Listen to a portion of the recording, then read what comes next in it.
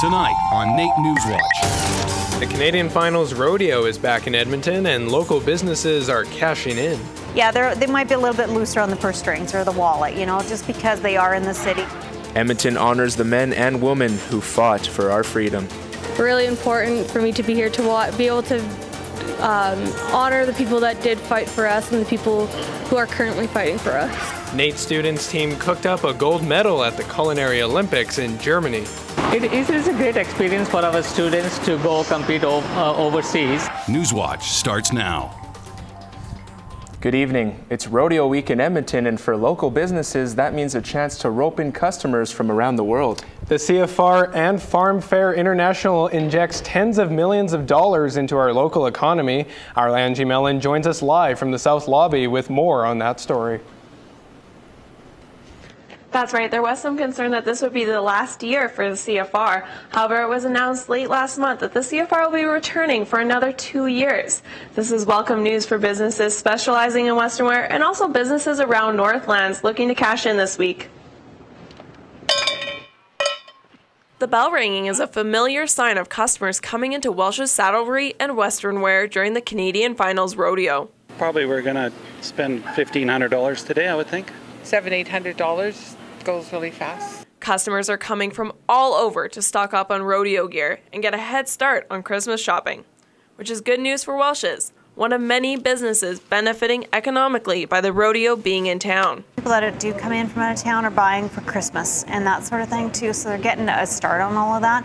So, you know, where if they're, you know, throughout the year they're buying one pair of jeans, and maybe they're buying 2 or 3 now. You know, or they're buying that one pair of boots that they need to be replaced every year or every second year, or whatever it is. So the purchases tend to be a little bit bigger at this time of year. Canadian Professional Rodeo Association estimates approximately $50 million is brought in due to CFR and Farm Fair. However, businesses around Northlands are just happy to see customers coming in. Businesses like Coliseum Pizza and Steak are hoping to cook up big business this weekend. With hockey no longer at Rexall, staff say events like these bring in a good mix of customers. And on evenings before events, they're getting a dinner rush of 150 people. Some regulars that come for the rodeo or whatever, they like to participate in events. And then we have the out-of-towners too that come, like, that are actually in part of the events. Like we have like calf ropers and their families. As for Gary, he's happy the rodeo will be staying around for a few more years. I'm very happy it's back for another 2 years because I think it's great for Edmonton. And if they ever lost the rodeo, I think it would be terrible for the city of Edmonton. A lot of people come in from out of town for CFR and Farm Fair, so hotels near Northlands are at capacity right now. And one hotel even told us they're already booking for next year. Angie, we found out a couple weeks ago the rodeo will stay in Edmonton until 2018, and now word this week of a brand new rodeo event for the summer? That's right, Northlands and the Canadian Professional Rodeo Association announced this week the K-Day Summer Rodeo. So athletes from Canada and the US will be coming back to Edmonton to compete during July for 3 days. Angie, the CFR has been in Edmonton for 43 years, and now the city is going to look into exactly how much money it brings in? Yes, Edmonton Tourism plans to conduct its first formal economic assessment. They say the results from this assessment should be available in a few months. Thanks, Angie. That's Angie Mellon reporting live from the South Lobby. You're watching NAIT NewsWatch. It was a week of remembrance in Edmonton as ceremonies were held to honor Canadians who have served our country.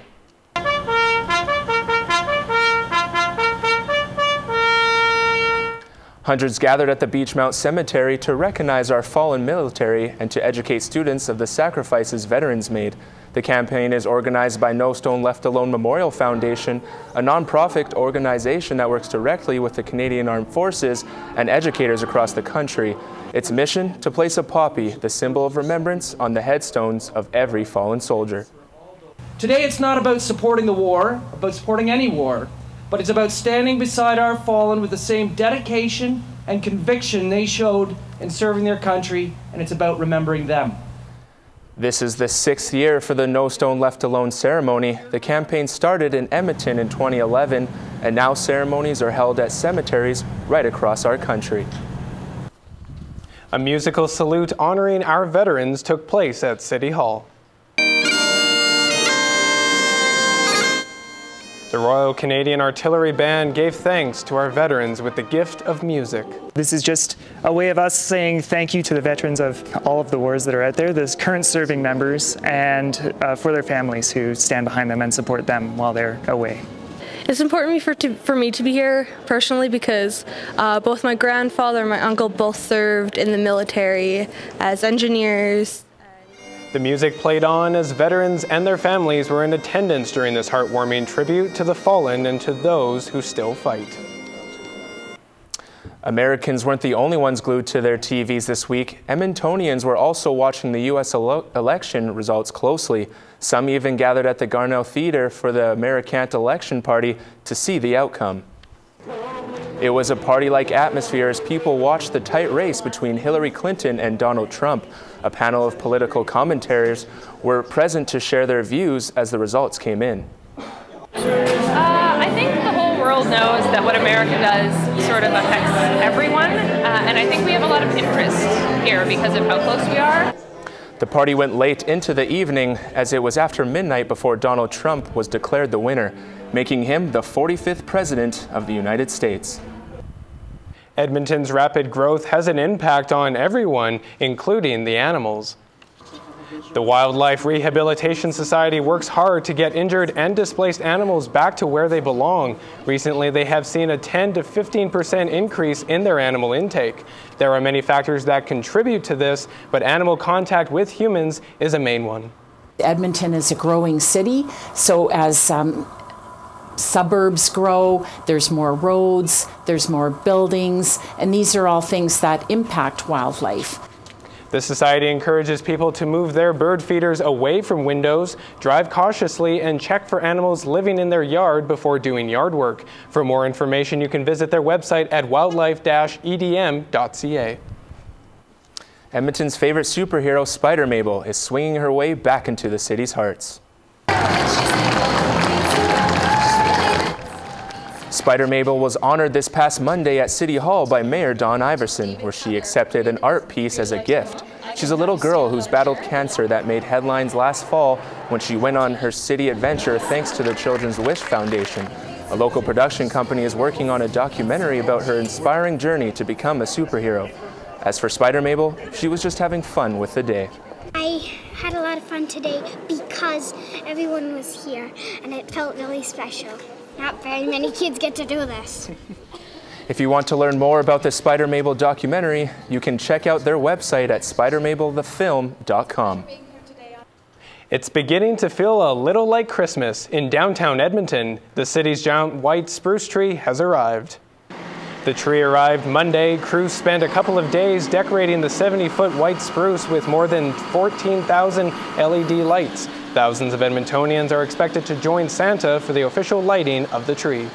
Everyone is always looking for an opportunity to have some fun and celebrate with friends and family and to make traditions.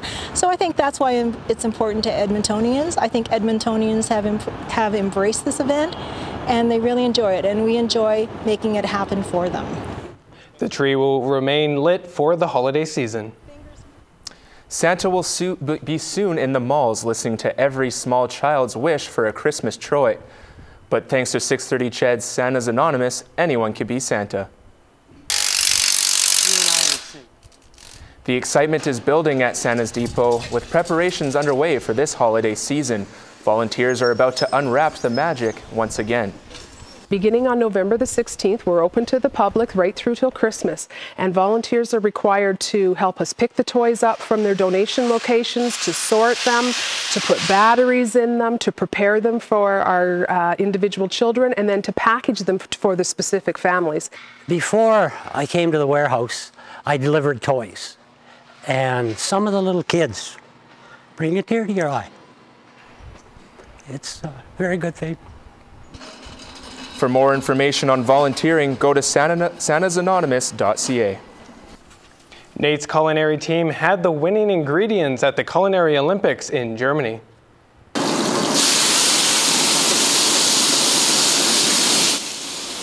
The team returned with 5 medals, 1 gold, 1 silver, and 3 bronze. The team consisted of culinary art students and instructors who competed against some of the best culinary schools in the world.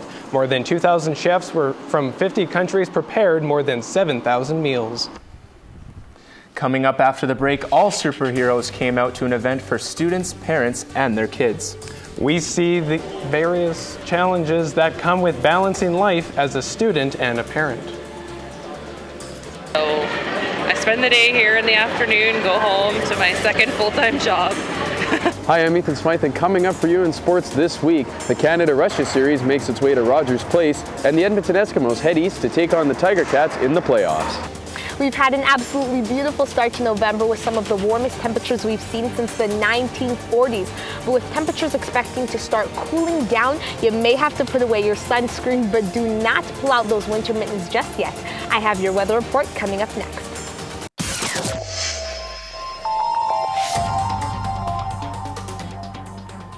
It's been a record-breaking week this week in weather. This definitely is the nicest November I've ever seen. I know, and I can't even believe it's November, and I haven't even worn my winter jacket once. Audrey French has more on that in weather.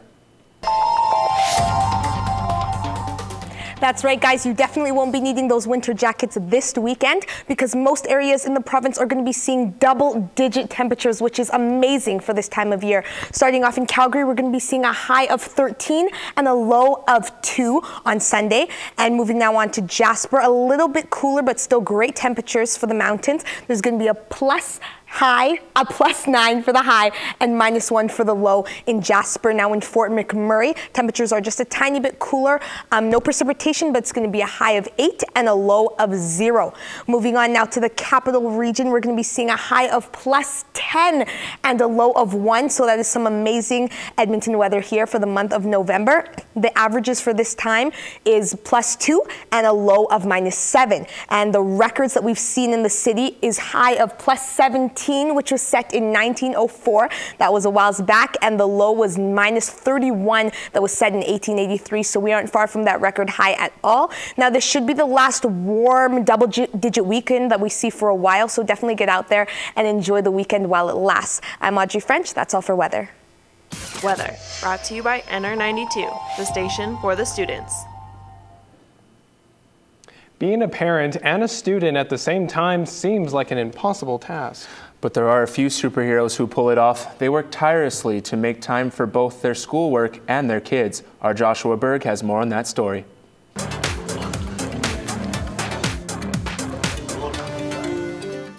Little superheroes were welcome for a day of fun at NAIT's annual Kids Party. This event is put on by the NAIT Student Association, and this year's theme was superheroes. Parents and their kids enjoyed craft stations, games, movies, snacks, and a bouncy castle. This event is currently the only service NAIT caters to its student parents. So we've been doing this event for a few years, and I think it was a parent that came to our office and was like, hey, like I have kids, I haven't really seen you guys do anything for them, so I think it just started from there. There are only about 40 kids who show up to this event, and NAIT doesn't take this as much of an indicator that services like childcare need to be provided, but they do see the potential need for more services like this as the campus grows. The balancing act of being a full-time student and a parent is far from easy. Kristen Howitt can vouch for this, saying her daily routine can be difficult. Well, it's not easy. It's all about time management. It comes down to study time, probably after he's in bed, making sure that he has my time when he's awake. For now, she appreciates what NAIT has to offer. Kids can meet other kids, and she can also meet other parents in the same boat as her. I've met a few other people that have kids. I am an older student, so there isn't as many of us as there is you young ones, right? So. For each kids' party, the NAIT Student Association records information from the parents who sign up. They do this so that when the parent population grows, NAIT will be able to accommodate them more. For NAIT NewsWatch, I'm Joshua Berg. Wow, there certainly was a lot happening on the ice this past week. And the Eskimos are gearing up for a huge playoff game out east. Isn't that right, Ethan? Well, that's right, guys. And I've got all that and more coming up for you in sports right now. So let's start things off with the annual CIBC Canada-Russia series, which made its Rogers Place debut on Tuesday.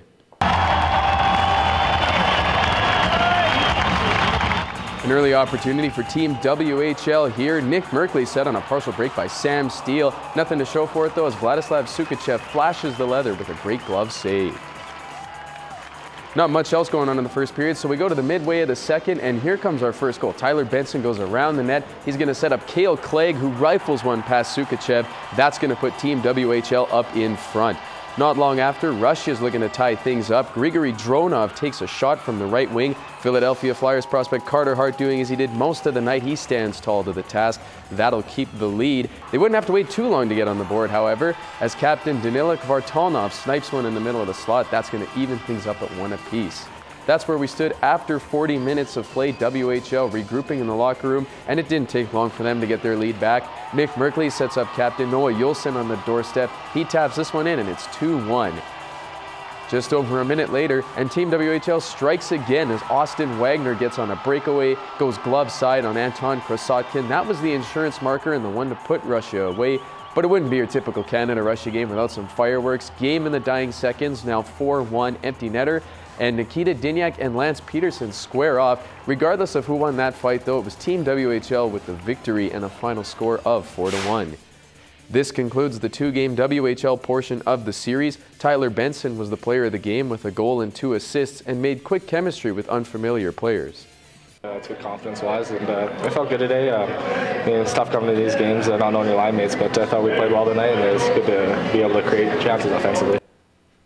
The Edmonton Eskimos are getting ready for the playoffs and a potential trip to the East Finals.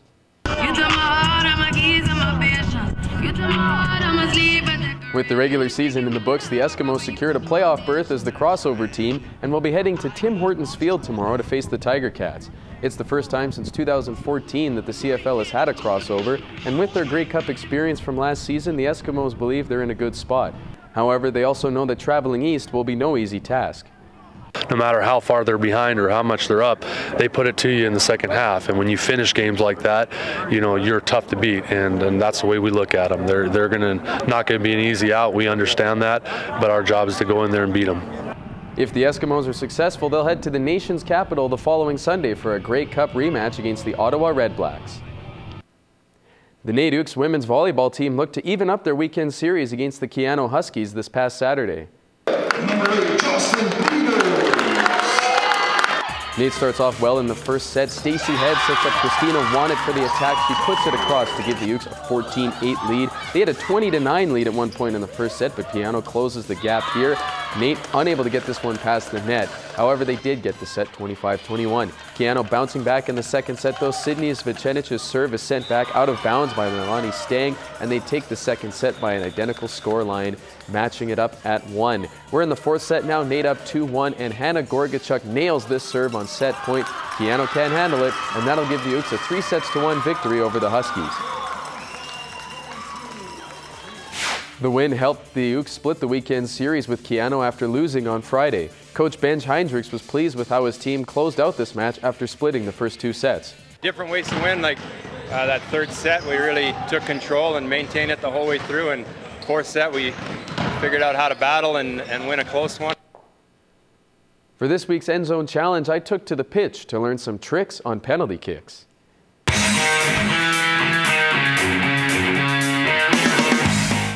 Hi, and welcome to the End Zone Challenge. I'm here today with Eric Munoz, the head coach of Jasper Place for soccer, and you're going to show me how to do penalty kicks today.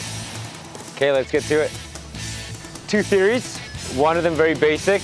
Pick a spot away from the goalie, usually at the corners. So just come up, pick your spot, see if you can place it to a side. Second theory is wait for the goalie to dive, and then try to pick the opposite side that the goalie dives. So as you're approaching it, a goalie might try to cheat a certain way, and if you see them cheating, then you try to go the opposite way. If you're gonna place one into the corners, we suggest, typically you can open up, use the inside of your foot, okay? That way you have better accuracy. You have to try to get your planting foot along the side of the ball, so that by the time you make contact, your hips are square to the net. So power shot, you can hit across your body, which is, if I'm left-footed, I'm shooting across my body to my right. If I'm right-footed, I'm shooting to the left. Or you can keep it open, step in, and you can just try to power it. Okay, so strike through the ball. Hey, that's better. Right on. Yeah, dude, what? Oh, good save. All the best in your future endeavors. Hopefully you get to take a penalty shot one day. Well, thank you so much, Eric. This has been the End Zone Challenge. Thank you for watching. Well, I think it's safe to say I don't really bend it like Beckham. Yeah, but that looked like a lot of fun to be a part of. Absolutely, but it looks like you were getting the hang of it near the end. Definitely. Thanks, guys. Coming up after the break, we help support the Boys and Girls Club by making some healthy snacks. The program called Kids in the Kitchen strives to encourage kids to make creative and healthy food choices. It's a program that puts together the opportunity for kids to learn a little bit about nutrition, a little bit about healthy living and diet, exercise, and then of course getting them in the kitchen. My name is Chantel, and coming up in entertainment, I show you an Edmonton-based arts exhibition. I bring you to the Canadian Jazz Festival, and I show you what the Canadian Finals Rodeo has to offer for kids. Hair services provided by Rock Salon and Spa. At a young age, we are always told to eat our fruits and vegetables. Corey and I worked with the Boys and Girls Club for Kids in the Kitchen program to create some healthier eating choices.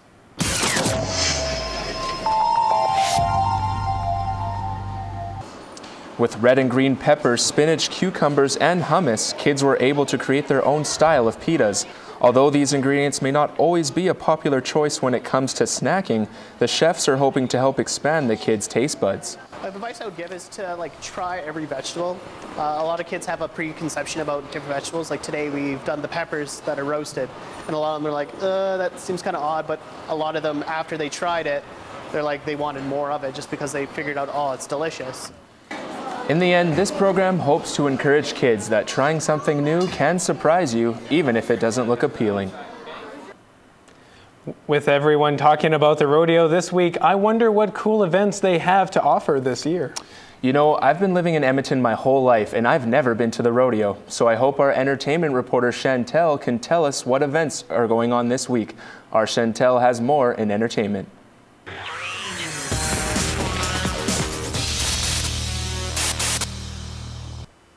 It was a magical morning for many kids at the Northlands Coliseum this week.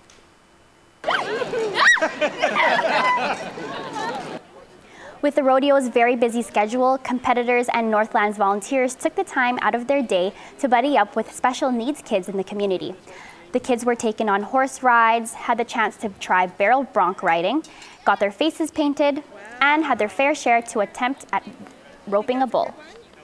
My favorite part is the horseback riding, because the horse walks you around and you can ride on it. Like the horse can run if you do this to the strain on the horse. There were more than 150 kids that were between the ages of 6 and 14 that came to join the unique and fun activities. Rodeo Magic has been going on in Edmonton for more than 25 years.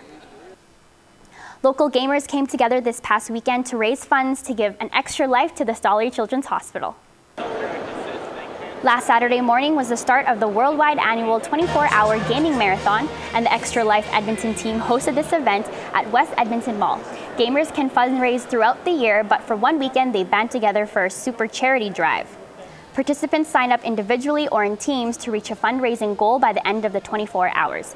Gamers bring their own console, video games, and even board games to the event, but some people can even stay at home to participate in this great cause. Actually, there's lots of teams in Edmonton who there'll be smaller teams of 4 or 5 people, and they'll just do it from almost have a LAN party at their house or something. So you don't have to show up to the big event, and with all the hundreds of people. I just enjoy it. I like the atmosphere, and I like the events they put on. Some gamers streamed at the event, some played arcade games, and some played in tournaments like Rock Band or Halo on the big screen. This year, due to daylight saving, gamers played for a total of 25 hours. The event itself raised over $84,000 for the Stollery. If you are into the smooth sounds of jazz, Edmonton has the perfect festival that happens to be when most music festivals are over.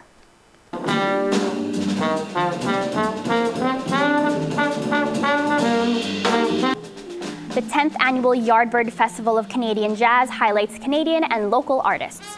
The volunteer-run festival happens every year at the beginning of November to give guests the jazz experience outside of the musical events that happen during the summer.